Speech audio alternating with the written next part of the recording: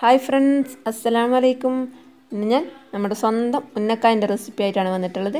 അപ്പോൾ ഉന്നക്കായ എല്ലാവർക്കും ഉണ്ടാക്കാൻ അറിയായിരിക്കും, എന്നാലും എങ്ങനെ ഉണ്ടാക്കുന്നത് നോക്കാം. ഞാനിവിടെ കുറച്ചധികം പഴമുണ്ടത്, 3 കിലോ അധികം ഉണ്ടെന്ന് തോന്നുന്നു. അപ്പം ആ പഴം ഞാൻ സ്റ്റീം ചെയ്യാൻ വേണ്ടി വെച്ചിട്ടുണ്ട്. നല്ല തിളക്കുന്ന വെള്ളത്തിൽ ഇഡ്ഡലി പാത്രത്തിൻ്റെ മുകളിൽ വെച്ചിട്ടാണ് സ്റ്റീം ചെയ്യുന്നത്. ഇപ്പോൾ ഒരു 20 മിനിറ്റ് ആയപ്പോൾ 20 മിനിറ്റിന് മുന്നേ തന്നെ ഇതുപോലെ നന്നായി വെന്ത് വന്നിട്ടുണ്ട്. അപ്പോൾ ഈ വെന്ത് വരുന്നതാണ് ഇതിൻ്റെ വേവ്. അപ്പം നല്ലപോലെ വെന്ത് കിട്ടിയിട്ടുണ്ട്. കറക്റ്റ് കാണുന്ന ആ വെന്ത് വന്നിട്ട് കാണുന്നില്ലേ, അതാണ് കേട്ടോ അതിൻ്റെ കറക്റ്റായിട്ടുള്ള വേവ്. അപ്പോൾ ഞാനിത് വേറൊരു പാത്രത്തിലേക്ക് മാറ്റിയിട്ടുണ്ട്. നമുക്കിനി ഇത് ചൂടോടെ തന്നെ തൊലി കളഞ്ഞെടുക്കണം. കാണുന്നില്ല, ഓരോ പഴം ഇങ്ങനെ വെന്ത് വന്നിട്ട് ഇങ്ങനെ തുറന്ന്, അങ്ങനെയാകുമ്പോൾ നല്ല കറക്റ്റായിട്ടുള്ള പാകത്തിന് കിട്ടും. പിന്നെ പഴം നന്നായി പഴുക്കാനും പാടില്ല, ഒരുപാടങ്ങ് പച്ചാവാനും പാടില്ല. അപ്പോൾ ഞാനിവിടെ ഒരു പാത്രം എടുത്തിട്ടുണ്ട്. അതിലേക്ക് നമുക്ക് തൊലി കളഞ്ഞ് ഓരോന്നായിട്ട് പഴം ഇട്ട് കൊടുക്കാം. ഒട്ടും ചൂട് തണിയാതെ തന്നെ പെട്ടെന്ന് തന്നെ ഉടക്കാൻ വേണ്ടി ശ്രമിക്കുക. അപ്പോൾ പെട്ടെന്ന് നമുക്ക് ഉടഞ്ഞു കിട്ടും. ചൂട് ആറാൻ വേണ്ടി വെച്ചാലൊരു കല്ലിച്ച പോലെ ഇരിക്കും. ഞാനിവിടെ ഒരു ഗ്ലാസ് വെച്ചിട്ടാണ്, കുപ്പീൻ്റെ ഗ്ലാസ് വെച്ചിട്ടാണ് ഇങ്ങനെ ഉടച്ചെടുക്കുന്നത്. അങ്ങനെ ആകുമ്പോൾ ഒട്ടും എന്താ പറയുക, കട്ടയില്ലാതെ നല്ല സ്മൂത്തായിട്ട് ഇതുപോലെ ഉടച്ചെടുക്കാൻ വേണ്ടി പറ്റും. കുറച്ചാണെങ്കിൽ ഇങ്ങനെ ചെയ്യുന്നതാണ് നല്ലത്. ഞാൻ കുറച്ച് കൂടുതലുള്ളതുകൊണ്ട് ഗ്രൈൻഡറിലിട്ട് അരച്ചെടുക്കുന്നുണ്ട്. ഗ്രൈൻഡറിലാകുമ്പോൾ നല്ല നല്ല സ്മൂത്തായിട്ടുള്ളതായിട്ട് നമുക്ക് കിട്ടും. അപ്പോൾ ഇതുപോലെ ഉരുട്ടി നന്നായി കൈ കൊണ്ട് തന്നെ നല്ലോണം പരത്താൻ പറ്റുന്നുണ്ട്. ഒട്ടും ഇങ്ങനെ കട്ടിയില്ലാതെ തന്നെ ഉടച്ചെടുക്കാൻ വേണ്ടി പ്രത്യേകം ശ്രദ്ധിക്കുക. അപ്പോൾ ഞാൻ ജസ്റ്റ് ഒന്ന് കാണിച്ചു തരാൻ വേണ്ടി കുറച്ചങ്ങനെ ചെയ്തേ ഉള്ളൂ. ബാക്കിയുള്ളത് ഞാൻ ഗ്രൈൻഡറിലാണ് അരച്ചെടുക്കുന്നത്.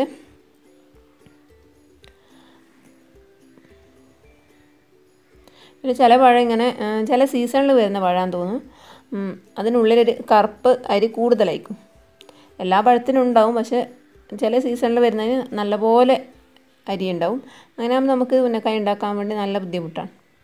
അപ്പോൾ അത്ര നല്ല പെർഫെക്റ്റായിട്ട് കിട്ടില്ല. അപ്പോൾ അതിനുള്ളിൽ ആ കറുപ്പ് ഇങ്ങനെ എടുത്ത് കളഞ്ഞാൽ ഒന്ന് കട്ട് ചെയ്ത് കളയോ, അല്ലെങ്കിൽ ഇതുപോലെ കൈ കൊണ്ട് എടുത്ത് കളഞ്ഞാലും മതി. ഉള്ളിലൊരു നനവ് പോലെയും പിന്നെ അരി കുറച്ച് കൂടുതലായിട്ടുള്ള പോലെയുള്ള ആ ഒരു പഴമാകുമ്പോൾ ഉള്ളിൽ നിന്ന് ഇതുപോലെ നായരെടുത്ത് കളയും. ഇത് അധികമൊന്നുമില്ല, ഇത് കുറേശ്ശേ ഞാൻ പിന്നെ കാണിച്ചു തരാൻ വേണ്ടി ഇങ്ങനെ എടുത്തുന്നേ ഉള്ളൂ. ഇതാകുമ്പം സുഖമായിട്ട് അരഞ്ഞു കിട്ടും. അങ്ങനെയുള്ള പഴമാകുമ്പോൾ നമുക്ക് ഉന്നക്കായ ഉണ്ടാക്കാൻ തന്നെ നല്ല ബുദ്ധിമുട്ടാണ്. ഇതിപ്പോൾ നല്ല പഴമായിട്ട് പഴം തന്നെ കിട്ടിയിട്ടുണ്ടായിരുന്നു.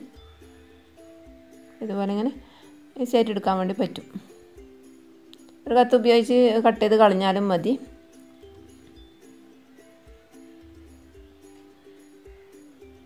അത് ഉള്ളിൽ കാണുമ്പോൾ ഒരു കേട് പോലെയോ അങ്ങനെ ഒരു വെള്ളം നിറഞ്ഞ പോലെ ഉണ്ടാകുക, ഒരു വഴുക്കുള്ള പോലെ. ഇത് എല്ലാം നല്ല തൊടുമ്പം തന്നെ നല്ല പൊടി പൊടി പോലെ വരുന്ന പഴമാണ്.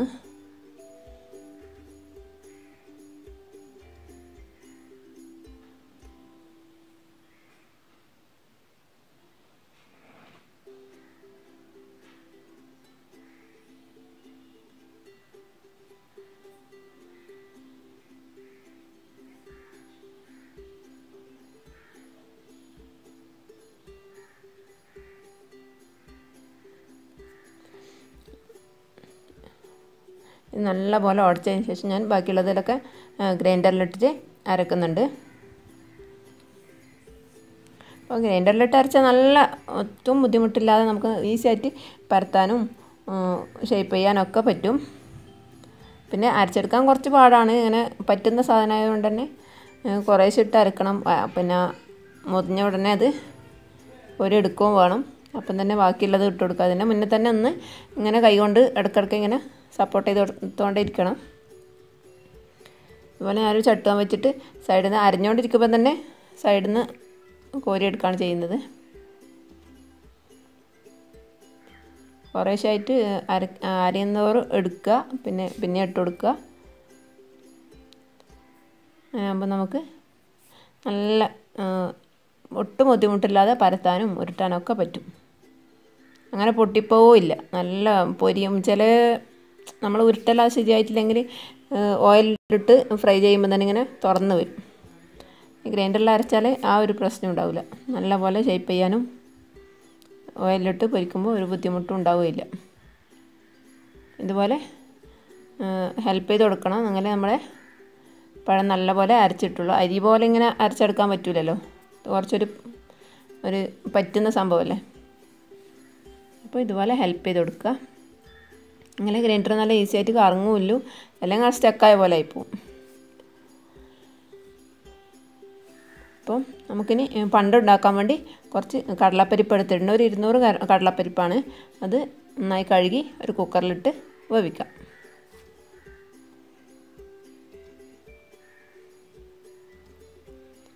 ഒരു ഗ്ലാസ് വെള്ളം ഒഴിച്ച് കൊടുക്കുന്നുണ്ട്. അതിന് മുങ്ങി കിടക്കുന്ന വിധത്തിൽ വെള്ളം ഒഴിക്കുക. എന്നിട്ടിത് കുക്കറടച്ച് ഒരു 3-4 വിസിൽ വരുന്നവരെ വേവിക്കുക. നല്ലപോലെ വെന്തുടയാൻ പാടില്ല, ഒന്ന് കടിക്കാൻ വേണ്ടിയാണ്. പണ്ടത്തിലിട്ടെടുത്താൽ ഇടയ്ക്കൊന്ന് കടിക്കുമ്പോൾ നല്ല ടേസ്റ്റാണ്.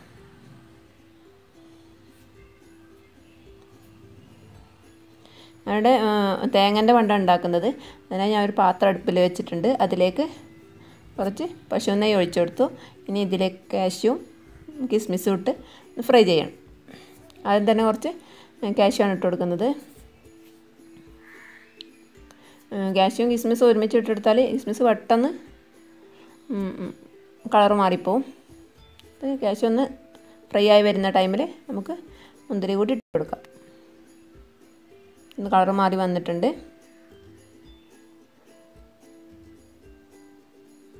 ഇതൊന്ന് ഫ്രൈ ആയി വരുന്ന ടൈമിൽ നമുക്ക് ഇതിലേക്ക് തേങ്ങ ചേർത്ത് കൊടുക്കാം. ഞാനിവിടെ ഒരു 2 മുഴുവൻ തേങ്ങയും ഒരു പകുതിയും ചെറിയ എടുത്തിട്ടുണ്ട്. അത് ഇതിലേക്ക് ഇട്ട് കൊടുത്ത് നല്ലപോലെ ഒന്ന് ഇളക്കി കൊടുക്കുക.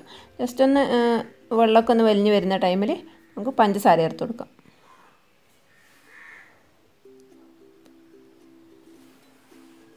ഞാനിപ്പോൾ ഒരു 6 ടേബിൾ സ്പൂൺ പഞ്ചസാര ചേർത്ത് കൊടുക്കുന്നുണ്ട്. ബാക്കി നമുക്ക് അണ്ടിപ്പരിപ്പ് കൂടെ ചേർത്തതിന് ശേഷം ബാക്കിയുള്ള പഞ്ചസാര കൂടി ചേർത്ത് കൊടുക്കാം. അപ്പോൾ നമ്മൾ അണ്ടിപ്പരിപ്പിന് നല്ല മധുരം ഉണ്ടാവുള്ളൂ. 6 ടേബിൾ സ്പൂൺ പഞ്ചസാര ചേർത്ത് കൊടുത്തു. നല്ലപോലെ മിക്സ് ചെയ്ത് നമ്മുടെ പണ്ടം നല്ല റെഡിയായി വന്നിട്ടുണ്ട്. നമ്മളെ കടലപ്പരിപ്പ് നല്ലോണം വെന്ത് വന്നിട്ടുണ്ട്. ഇത്രയും വേവേണ്ട ആവശ്യമില്ല. ഇത് കുറച്ച് കൂടിപ്പോയി. നല്ല കുഴപ്പമൊന്നുമില്ല, നല്ല ടേസ്റ്റ് ഉണ്ടാവും. പക്ഷെ നല്ലപോലെ നമുക്ക് ഉള്ളിൽ നിറക്കാനും പറ്റും.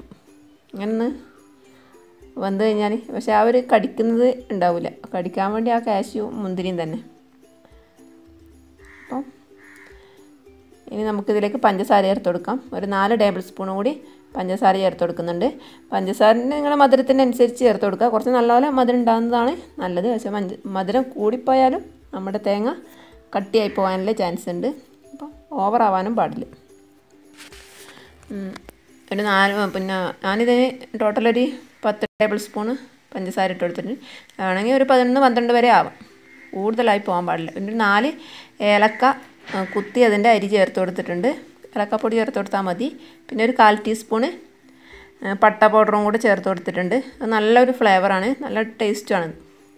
അപ്പം നമ്മുടെ പണ്ടവും റെഡിയാണ്, പഴവും റെഡിയാണ്. പിന്നെ കുറച്ച് വെളിച്ചെണ്ണ ഒരു പാത്രത്തിൽ ഞാൻ കൊണ്ടുവച്ചിട്ടുണ്ട്. അത് കയ്യിൽ പുരട്ടുക. അതിനുശേഷം നമ്മുടെ അരച്ചു വെച്ച പഴം എടുത്തിട്ട് കൈവെള്ളയിലിട്ട് ഉരുട്ടി പണ്ടം നിറച്ച് ഷേപ്പ് ചെയ്തെടുക്കാം.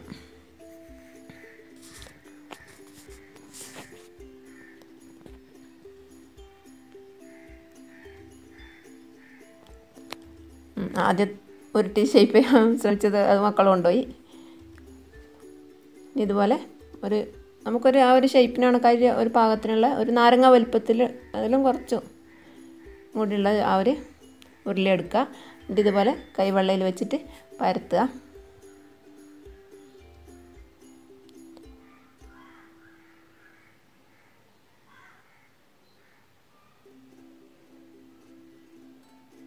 അങ്ങനെ ഇതുപോലെ ഇത് കടലപ്പരിപ്പ് നല്ല കുറച്ച് വെന്തോണ്ട് തന്നെ നമ്മൾ വിചാരിച്ച പോലെ ഇവിടെ നിൽക്കും. ഉരുട്ടി വെച്ചാൽ ഉരുട്ടി നിൽക്കും. അതിനുശേഷം ഇതുപോലെ 2 ഭാഗം കൂടെ നല്ലപോലെ ഒന്ന് പ്രസ് ചെയ്ത് നല്ല ഉരുട്ടിയെടുക്കുക. നല്ല റൗണ്ടായിട്ടല്ല, ഒരു നീളം ഷേപ്പിൽ.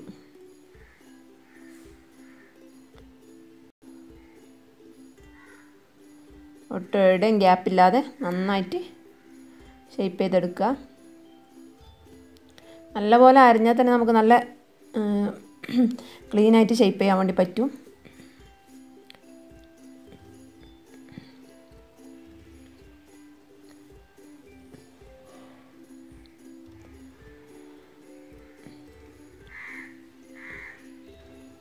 എല്ലാം ഇതുപോലെ കൈവെള്ളയിലിട്ട് പരത്തി അതിനുശേഷം പണ്ടം നിറച്ച് നന്നായി ഒന്ന് പ്രസ് ചെയ്ത് കൊടുത്ത് അതിനുശേഷം നല്ലപോലെ ഷേപ്പ് ചെയ്തെടുക്കുക.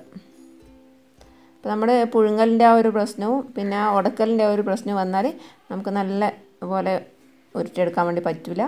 ഇതിപ്പോൾ ഞാൻ മുഴുവനായിട്ടും ഉരുട്ടിയെടുത്തിട്ടുണ്ട്. ഞാൻ ഫ്രീസറിൽ വെച്ചതാണ്. ഇപ്പോൾ ഇന്നലെ രാത്രി വൈകുന്നേരം ആക്കി വെച്ചതാണെങ്കിൽ ഇന്ന് നമുക്ക് വേണമെങ്കിൽ ഫ്രൈ ചെയ്യാം. എപ്പോൾ വേണമെങ്കിലും ഫ്രൈ ചെയ്യാം. ഫ്രീസറിൽ വെച്ചാൽ ആ ഐസോടെ തന്നെ അടർത്തിയെടുക്കുക. ഐസോടെ തന്നെ പൊരിച്ചെടുക്കാം. അപ്പോൾ തണുപ്പ് പോകാൻ വേണ്ടി വെച്ചാൽ നമുക്കിതുപോലെ അടർത്തിയെടുക്കാൻ പറ്റില്ല. പിന്നെ അത് എടുക്കുമ്പോൾ ഇങ്ങനെ എന്താ പറയുക ചളി പോലെ ആയിപ്പോവും. അപ്പോൾ ആ തണുപ്പോടെ തന്നെ നമുക്ക് കുറച്ചൊന്ന് ശ്രദ്ധിച്ചിട്ട് ഓയിലിലേക്ക് ഇടുക, എന്നിട്ട് ഫ്രൈ ചെയ്യുക, എടുക്കുക. ഓയിൽ നല്ല പോലെ ചൂടായിട്ടുണ്ട്. നല്ല ഐസായിട്ടുള്ള ഉന്നക്കായാണ്. അപ്പോൾ ഫ്രീസറിൽ വെക്കുന്നില്ലെങ്കിൽ കുഴപ്പമൊന്നുമില്ല. നമ്മൾ ഉരുട്ടിയ പാടന്നെ നമുക്ക് പൊരിച്ചെടുക്കാൻ വേണ്ടി പറ്റും. പിന്നെ ഞാനിത് ഇന്നത്തെ ആവശ്യമായതുകൊണ്ടാണ് പിന്നെ ഇന്നലെ ഉരുട്ടി വെച്ചത്. രാവിലത്തെ ചെറിയൊരു പാർട്ടി ഉണ്ടായിരുന്നു. അപ്പം പെട്ടെന്ന് എല്ലാ പണിയും തീർക്കാൻ പറ്റില്ലല്ലോ. അതുകൊണ്ട് ഇന്നലെ അങ്ങനെ ഉന്നക്കായ ഉണ്ടാക്കി ഫ്രീസറിൽ വെച്ചതാണ്. അപ്പോൾ ഇതുപോലെ പിന്നെ ഫ്രൈ ചെയ്യുമ്പോൾ പ്രത്യേകം ശ്രദ്ധിക്കുക, ഇട്ടപ്പാടന്നെ തിരിച്ച് ഇടാൻ പാടില്ല. ഇട്ടപ്പാടം കുറച്ച് സമയം ഒന്ന് റെസ്റ്റ് ചെയ്യുക തൊടാതെ. അപ്പോൾ ഒന്ന് ഫ്രൈ ആയി വന്നതിന് ശേഷം മാത്രം ഒന്ന് തിരിച്ചിട്ട് കൊടുക്കുക. പിന്നെ ഇടയ്ക്കിടയ്ക്ക് അപ്പുറം ഇപ്പുറം തിരിച്ച് മറിച്ചിട്ടിട്ട് ഇതുപോലെ ഗോൾഡൻ കളറാകുന്ന ടൈമിൽ കോരിയെടുക്കുക. അപ്പോൾ നമ്മൾ പെർഫെക്റ്റ് ആയിട്ടുള്ള അടിപൊളി ടേസ്റ്റ് ആയിട്ടുള്ള ഉന്നക്കായ ഇവിടെ റെഡി ആയിട്ടുണ്ട്. തീർച്ചയായും എല്ലാവർക്കും ഇഷ്ടപ്പെടും. ഇഷ്ടപ്പെട്ടാൽ ലൈക്ക് ചെയ്യുക, ഷെയർ ചെയ്യുക, സബ്സ്ക്രൈബ് ചെയ്യുക. Okay, thank you.